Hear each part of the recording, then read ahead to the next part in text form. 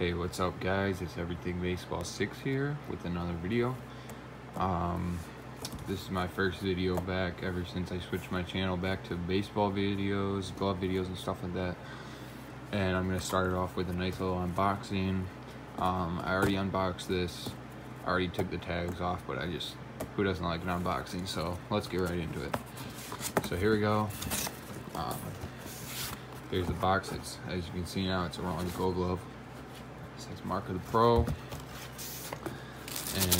here's the glove.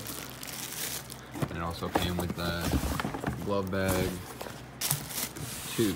So here's the glove bag. It's also mocha. If you couldn't tell that this glove is mocha as well. It looks really nice. It feels good. It's leather, full leather bag.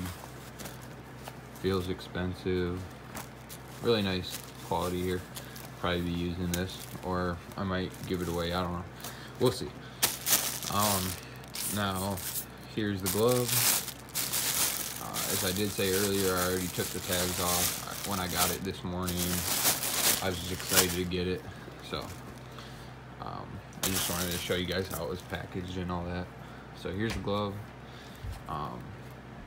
It's all mocha leather with gold labels here, chocolate lace.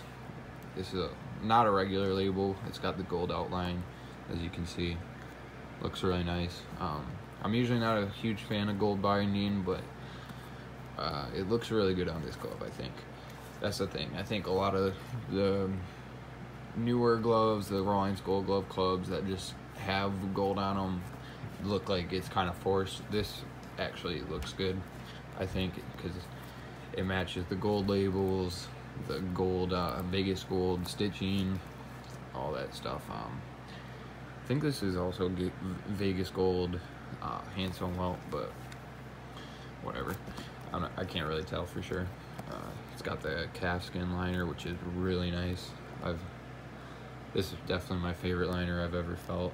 It feels so good, so soft, and it also feels durable as well, so that's good. It's got gold stamping everywhere inside the glove. Also has some gold welting inside the fingers. It's also chocolate welting outside the fingers. So yep, that's pretty much the specs on the glove. It's a RGG205-9MO, which is 11 3/4 inches. That's about it for the specs. It's got the 2-piece web, which is 9 in the whatever you call this. I can't think of it right now. The code, whatever you want to call it. But yep, here's the glove. It's pretty stiff. I've been doing work to it, so it came kind of like this, kind of stiff. It didn't come as stiff as some gloves, like my new Heart of the Hide that I might show tomorrow. That's Horween. It's really, really stiff. I've been working on it for like a month now, and it's still not even close to broken. But yeah, this, I think I can probably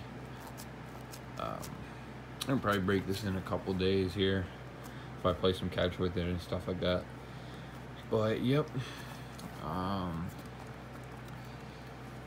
trying to think if I have anything else to say about this glove. The lace is really nice on this. It's really thick, feels good. Same with the leather. Leather's top of the line. Feels like pretty much like pro preferred leather, except a little softer. That's probably why it's not as stiff as some Heart of the Hides and pro preferred that I've had in the past. But it feels really good. This glove might not be as durable as some of the gloves I've owned, but it definitely feels really good. And I won't be using it all the time. I'll probably just break it out for games. So that'll preserve the gold binding and all that, and keep the leather nice.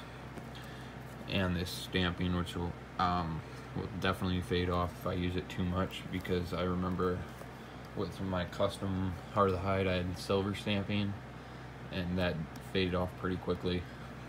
No big deal though. Still feels just as good even if it does fade off. Just cosmetic. Hand sewn welt on this feels really good. I love hand sewn welt. So, yep, that's where it's at. It's pretty hard to squeeze, so I don't like to squeeze it all the way, but I can if I need, like if I really wanted to.